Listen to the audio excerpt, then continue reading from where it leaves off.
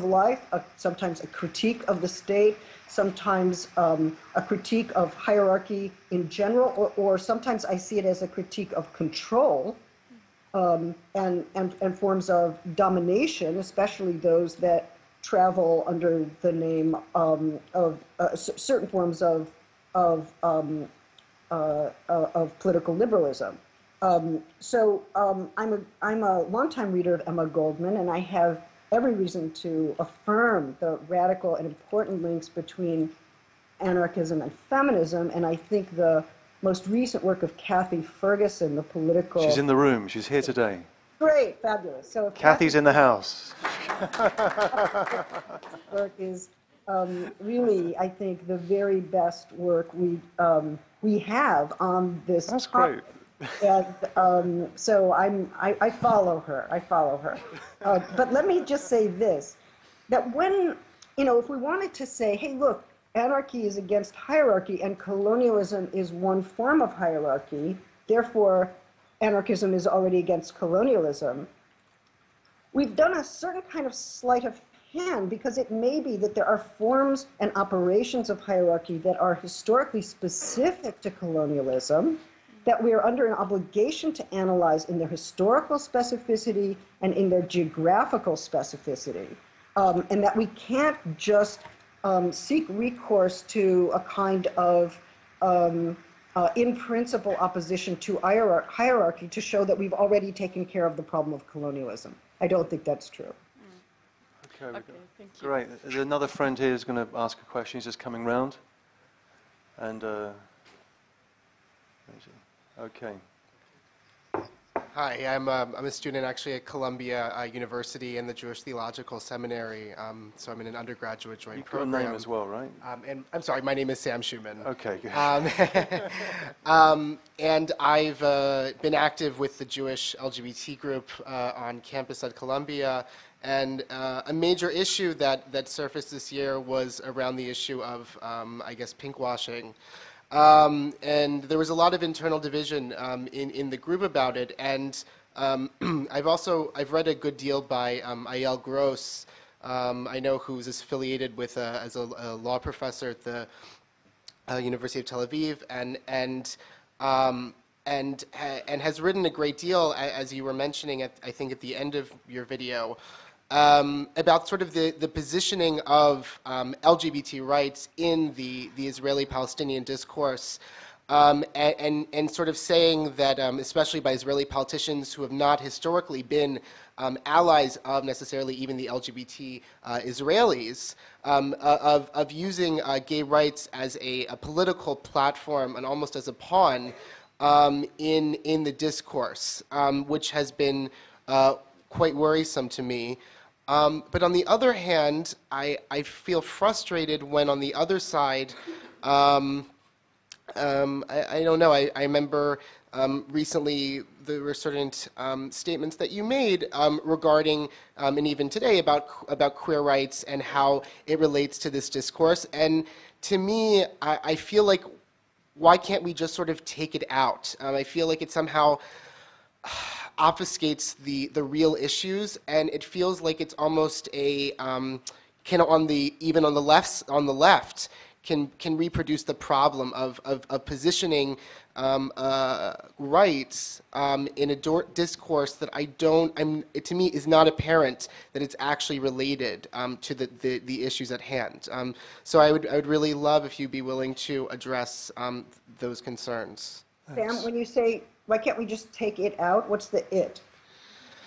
I'm saying the day-to-day problems and ongoing struggles that both LGBT Israelis and Palestinians face. Because I just, to me, it doesn't seem that, it seems like it obfuscates the political issues. And even though it's obviously, these are like of incredible importance to me as a queer person and as a queer advocate, I just feel that it sort of seems like a way to sideline or somehow distract us from other issues. And the other issues would be, say, the occupation? The occupation, right, exactly. I see, okay, great. I got your question, I think. Right. Well, Sam, here's the problem. When the Brand Israel campaign, for instance, decides that one way to overcome the bad press that Israel has received by virtue of, say, the bombardment of civilians in Gaza or the ongoing occupation or other issues like that, when they decide that one way they want to advertise themselves is to say, hey, you can come to Tel Aviv. It's a great gay, lesbian nightlife. You've got lots of freedom to express yourself. You have lots of mobility, fabulous clubs. It seems to me that what they're basically saying is don't pay attention to that stuff about occupation and all the stuff that makes us look bad. Actually, we have a pretty decent human rights record on gay and lesbian human rights, and why not just pay attention to that and come? Don't listen to the boycott talk. Just come and enjoy. There are freedoms here for you. Now, if we go, oh great, there are freedoms in Tel Aviv for me.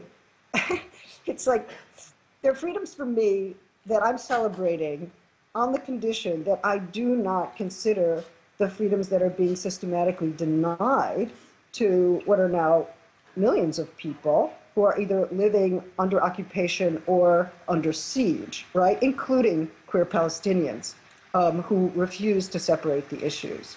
So one question is whether gay and lesbians are being recruited for, it's called pinkwashing, to whitewash the human rights record of Israel, and what does it mean for us to take that bait? Okay, now I would say this is not just happening in Israel. We see this in Amsterdam, where the sudden, full national and state advertisement of itself as a land of freedom and cultural tolerance depends on its progressive policies towards gays and lesbians, and then they use that in order to halt the immigration of people from the Middle East or North Africa or from other countries that are considered undesirable, usually for completely other reasons. And we have to ask ourselves whether our very legitimate human rights struggle, and by the way, I'm still willing to use rights discourse, and I don't know how many people in the room there are willing to use rights discourse, but I was suggesting today that there are ways of talking about rights that are actually, that don't depend on states, right? And that I find that very interesting in some of the Palestinian political discourse as well. But, yes, we have to struggle for our human rights, and I don't want to debunk human rights as a category, and I don't want to debunk sexual rights as a category. That struggle has to go on, but it makes no sense for that struggle to be a completely isolated struggle. We have to struggle for the rights of mobility and the rights of freedom for all subordinated and disenfranchised people. Otherwise, we become a very narrow, self-aggrandizing identity group, and one that doesn't care about broader issues of social justice. And quite frankly, it would break my heart if a radical queer movement that has always been about alliance and solidarity and social justice across the board were suddenly to become a narrow special interest group that doesn't really give a damn like how our claims are used and for what nefarious purposes. Doesn't mean we don't make those claims. It means we make them with other claims of social justice and in modes of solidarity. I think it's the only option. Thank you. I appreciate your response. Thank you, Sam. Question here, and there's one here. So we'll just take these last two. So please. Hi, I'm Wayne Price. I very much enjoyed your talk and agree with about everything, except for one item I want to ask about. I feel that like Yuri Gordon, you don't really face up to the issue of national self-determination.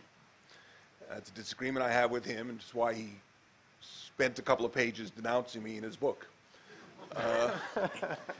The question to me is really one of freedom. Freedom means the right to be wrong. That we should support people even if they're doing something we don't necessarily agree with, and oppress people.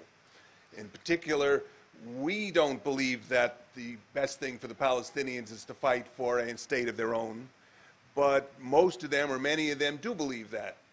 And the question here, I'm saying, is should we nevertheless be in solidarity with them and support them for what they want without still saying what we believe, not denying what we believe, making it clear what we think, but still, if this is what they want, we should be in support of their right to have what they want, as opposed to the Israeli state. Thank you. Judith? Well, there are at least three small points I want to make in response to this. First of all, the right to self-determination on the part of Palestinians sometimes takes the form of national self-determination and sometimes does not. It's very interesting if you look at some of the more the one-state solution people, for instance, who are calling for a secular state. For them, national self-determination is not the crucial issue. Self-determination is, which involves enfranchisement and the establishment of a state that does not discriminate on the basis of religion, race, ethnicity, or any other category of that kind. And then even those who do hold to national self-determination differ among themselves about whether that struggle is a struggle to establish a state. And among those who say yes to the state, there are those who have active disagreements about what kind of state structure it is. So it seems to me that before, I worry about the way in which this gets framed. Palestinians want a state, anarchists are against the state. It's like, wait a minute, what Palestinians want is actually pretty well documented, and there's lots of good translations for those of us who don't read Arabic. And let's find out first what that field is and what is the political lexicon. Is self-determination always national? And if it's national, what's the meaning of the nation? If self-determination is linked to a state project, which state project? Arafat, Fayyad, the federal state project that was disbanded in 47, or a new kind of federal project. And okay, so there, I just want us to learn before we assume that that's the way the opposition goes. Secondly, I think even Uri Gordon and some others, Yossi Bartal among them, have argued that, look, the state can be a strategic move. It doesn't mean that it is the final goal of politics.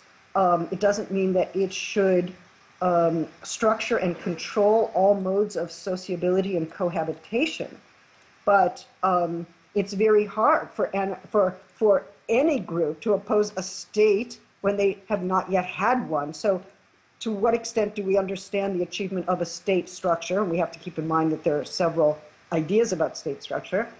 To what extent can we understand that and even affirm that as a strategic move? And if it does turn out to be what Palestinians do want, it seems to me to be cultural hubris, if not a form of imperialism, to say you can't have what you want. I mean, that's what Israel's already doing with their elections. You know, they elect Hamas, and Israel says, oh, we don't recognize that. That didn't go the way we wanted it to go. But it seems to me that a democratic struggle very often produces results that a lot of us don't like, and living with what we don't like and we didn't get a chance to choose is part of what it means to live together. I even say it's part of what it means, you know, Tayyush. One last question, if you don't mind, Judith. No, I don't mind. That's good. Yeah, hi. My name is Julian, and yeah, I also want to thank you for. Okay. Sorry, go on. There's another question after this, actually, but yeah, go on, please. Okay, great. Yeah, I also want to thank you. So my question is, what do you see as the role of anarchists in the U.S. who are opposed not just to